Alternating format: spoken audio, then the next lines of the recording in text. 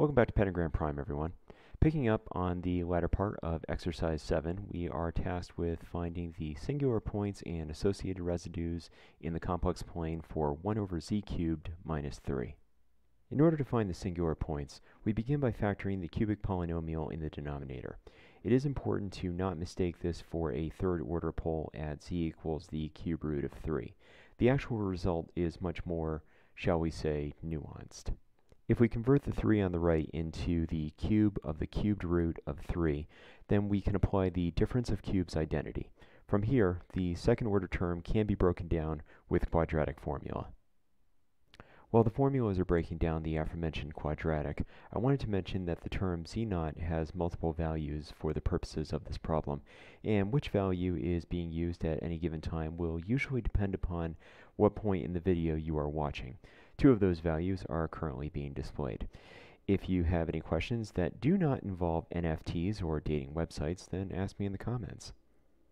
At this point, it is clear that f of z has 3 distinct singular points in the complex plane. One is located on the positive real axes, while the other 2 have both real and imaginary components. Each singular point forms a first-order pole at its location. In order to make these latter 2 points easier to visualize, we will factor out their magnitudes. Since the only difference in the value of these points is a minus sign on the imaginary component, their magnitudes are the same.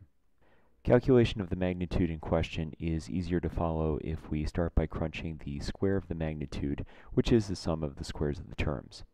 Manipulating the exponents in each term allows us to factor out an exponent of 3, and before you know it, the 4 drops out and we're left with the square of 3 to the 1/3, or absolute value of z0 equals the cube root of 3 for both complex points. This also happens to be the magnitude of the singular point at z0 equals the cube root of 3. Factoring out the magnitude from these points and simplifying all of the exponents of 3, as well as the fractions in those exponents, gives us cube root 3 times a unit vector equal to minus 1/2 plus or minus I root 3 over 2. These vectors should be familiar to anyone who has been around some 30, 60, 90 triangles. Plotting these points on the complex plane shows us their respective phase angles. With both their magnitude and respective phase angles in hand, as well as an appreciation for what these individual trig values mean, we can represent the singular points using Euler's relation. Using this notation to describe the singular point on the real axis is, in this case, a little redundant, but I thought it best to be complete. This notation will become important later on. Also, if you plug f of z into Wolfram Alpha's residue calculator, you will see that the singular points, along with the residues that we'll soon see, are represented a little differently than the way that we have described them so far. Still, the singular point on the positive real axes should be easy enough to make sense of. The 2 complex points, however, are represented in a different manner.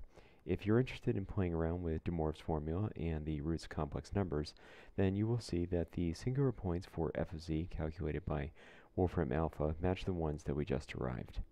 For z0 equals negative 1 to the 2/3 times cube root 3, the expression has 3 separate values corresponding to k equals 0, 1, and 2. Upon using Euler's rule to convert the principal root back into trigonometric form, we see that Wolfram Alpha uses it as a way of expressing the singular point located in the second quadrant. For z0 equals minus the cube root of negative 3, we must separate 3 from negative 1 inside of the radical before analyzing the cube roots separately. We also need to convert the negative 1 into exponential form. Converting the other negative 1 into exponential form and factoring out a 3 on top and bottom allows us to combine its exponent with that of the cube root of negative 1 so that we have a single phase angle inside of the exponent. Combining like terms gives us a simplified representation of z0 for all 3 values of k. Focusing on the principal root and using Euler's relation to convert the exponential back into trigonometric form, we see that Wolfram Alpha uses the principal root as a way of expressing the singular point located in the third quadrant. Part of the reason that I'm taking the time to show you this is in order to send home the point that simply copying figures that you get off of an online calculator and submitting them as your own may not be the wisest course of action for a homework assignment. Tools such as Wolfram Alpha are excellent for checking your work, but ultimately you need to be able to properly interpret the results. For now, we will continue to use A plus IB notation as we calculate the residues at our singular points. We will do this via proposition 4.1.2 on page 244.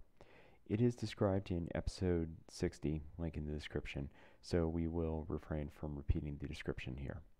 Prop 412 requires that we separate f of z into g of z in the numerator and h of z in the denominator before calculating the first derivative of h of z. In order to simplify things, we will calculate h prime of z using the original form of f of z, and this gives us a derivative equal to 3z squared. For the rest of the video, I will be keeping a graph in the upper right hand corner of the screen. In case you lose track of which singular point we are working on, the point in question will be circled there. For the residue at z0 equals the cube root of 3, located on the positive real axes, we see that the requirements for g of z0 in the numerator, h of z0 in the denominator, and h prime of z0 all check out in accordance with Prop 412. The formula for the residue listed in Prop 412 yields 3 to the negative 5/3, and while that doesn't exactly match what Wolfram Alpha came up with, a little bit of algebra and the answer will buff out just fine.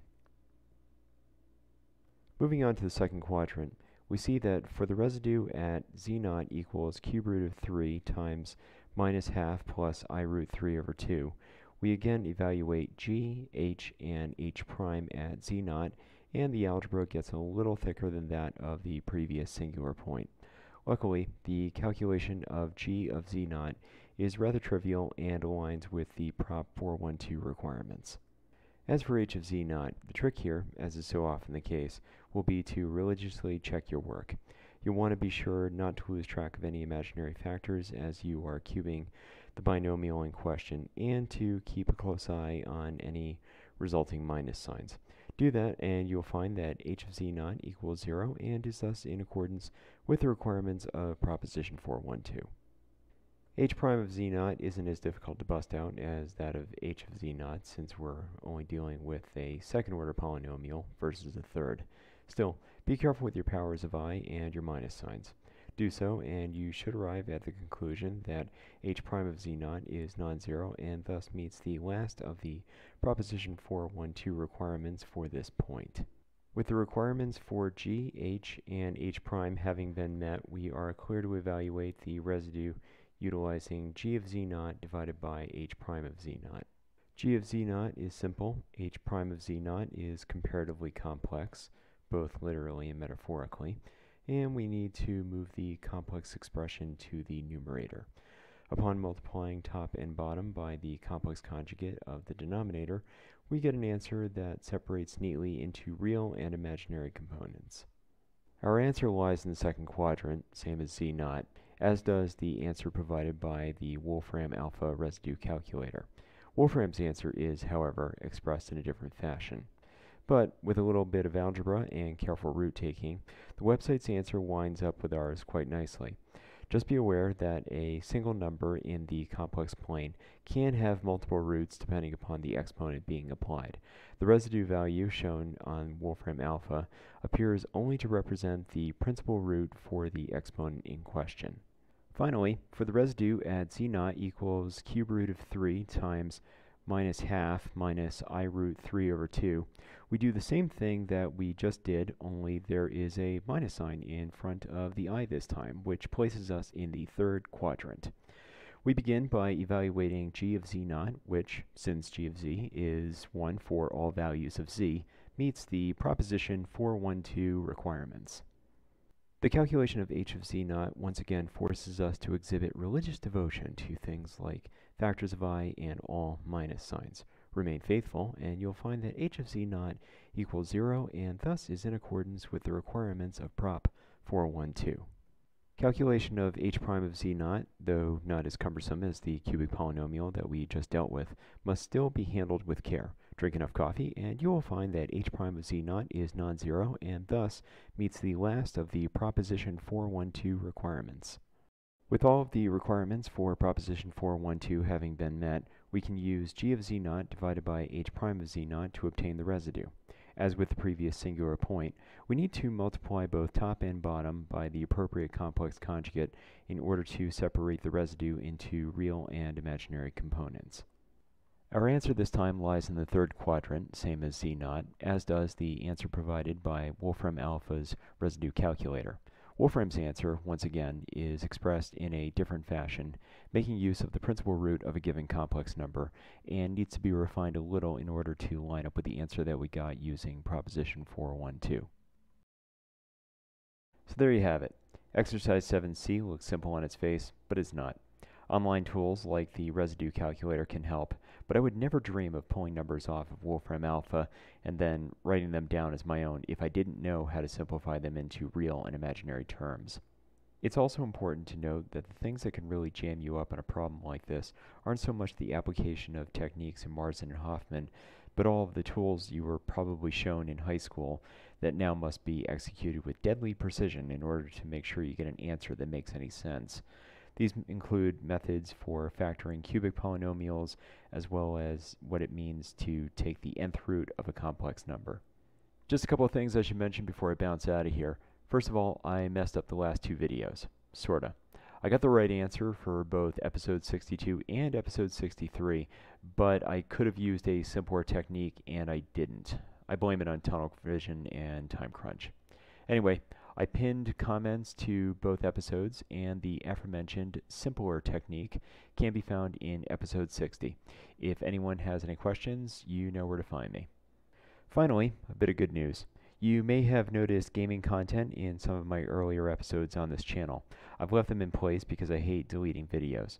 But I stopped posting such videos because they don't mix with the math-oriented content that makes up the majority of my catalog. I still like to game, however, Kerbal Space Program specifically. I may eventually diversify into Minecraft. And I needed a place to put all of that good stuff, so I created Pentagrampwned. It's a home for everything that I can't post here. Pentagrampwned currently has one lonely video, but I guarantee that will change. You won't hear my voice as much on Pentagrampwned because this channel already wears out both my voice and my patience for video editing. But if you like music and gaming content, that's where it's at. I might even try to demonstrate my fascination sometime with Arduino boards, model rockets, and mousetraps, if I can ever find time for them in my schedule. Till next time, this is Pentagramprime signing off.